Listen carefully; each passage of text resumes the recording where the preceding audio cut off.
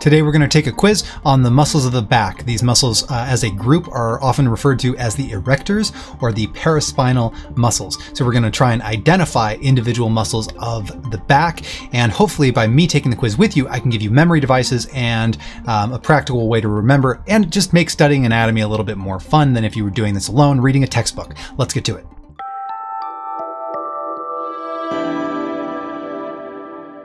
My name is Anthony Davis, and this is Shapeshift Wellness, the channel that uses science to explore fitness, yoga, and meditation so you can take your health into your own hands. If you like that sort of thing, subscribe to my channel.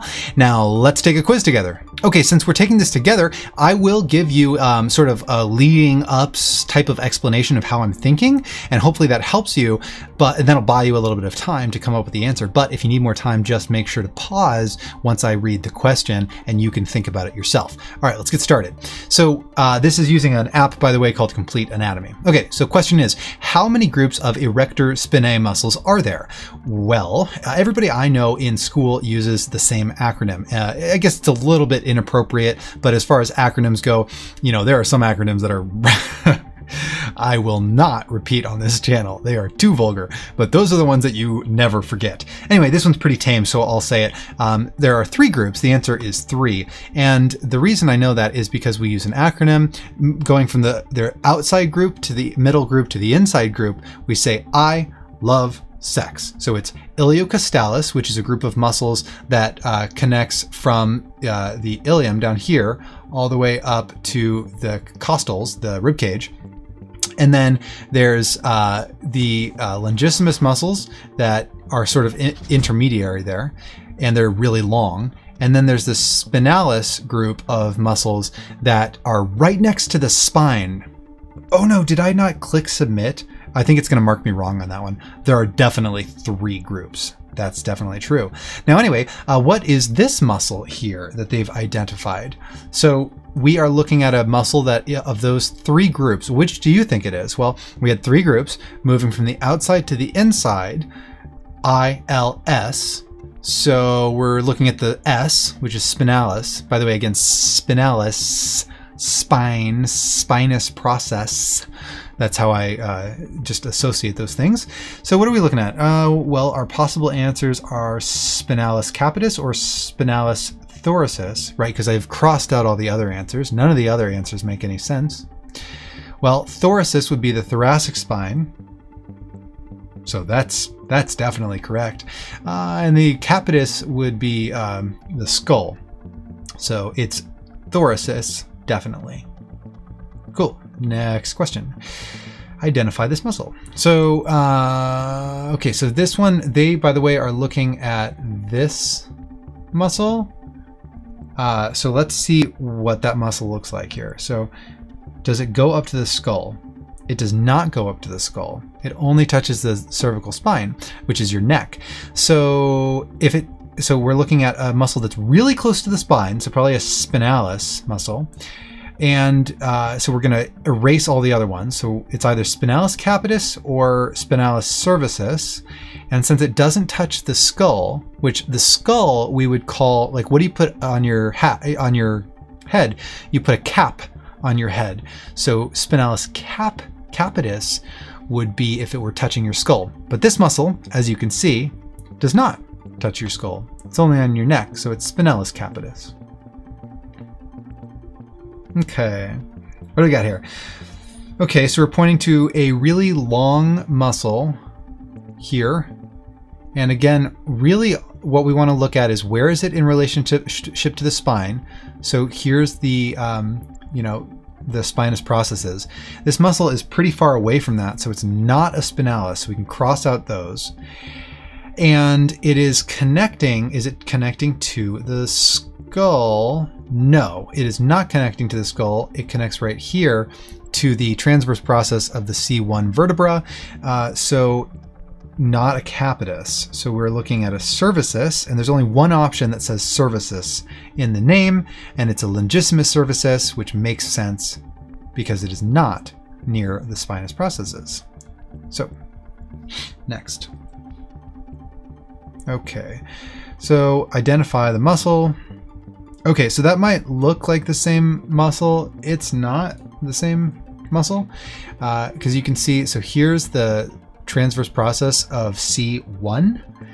And so this muscle connects to the mastoid process right here. So it connects right here to the spine, or sorry, to the skull. And since it connects to the skull, we're looking for an answer that has capitis, because you put a cap on your head in the name. So we've got spinalis capitis or longissimus capitis. Well, is this next to the center of the spine and the spinous processes? No. So it's not spinalis capitis, it has to be longissimus capitis. Also, it's a really long finger-like muscle, which fits the description of a longissimus. All right, next. So we're looking at a group of muscles. Well, where are we in the spine? Are we in the cap? Is it a capitis? No. Is it a cervicis? Is it in the neck? No.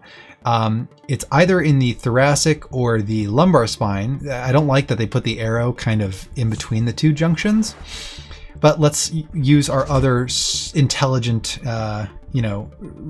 rationale to reason our way out of this one. So we've got iliocostalis lumborum, maybe. Spinalis thoracis. No. Longissimus thoracis. Now that sounds like it might be the right answer, because we have this muscle that goes up and it connects to the ribs here. It's not, and you can see there's a more medial group. So it is longissimus thoracis for sure. So let's continue there. Okay, so what do we got here? Now we're looking, the most medial group of erector spinae muscles are the iliocostalis muscles. Is that true or false? Is it true or false that the most medial group of erector spinae muscles are the iliocostalis muscles? Well, remember your acronym. We start from the outside and we work our way inside. And so our outside muscle is, the furthest to the outside is the I in I love sex. So I is for iliocostalis, then longissimus, then spinalis. So medial, what does the word medial mean? Middle, midline. So the closest to the midline would be the spinalis group. So this statement is false. What next? Okay, what muscle is this? All right, this muscle, as you can see, is not close to the spine, because here's the spinous processes. So we're nowhere near the spinous processes. So it is not a spinalis, not that one. And then what region of the spine are we in? Is it lumbar? No. Is it capitis? Is it the skull? No. Is it the neck? No. So it has to be thoracis. It's iliocostalis thoracis. It's pretty far away from the spine. It connects to the ribs, which are the iliocostal part, and it's in the thoracic spine. So we have all the boxes checked. Identify this muscle.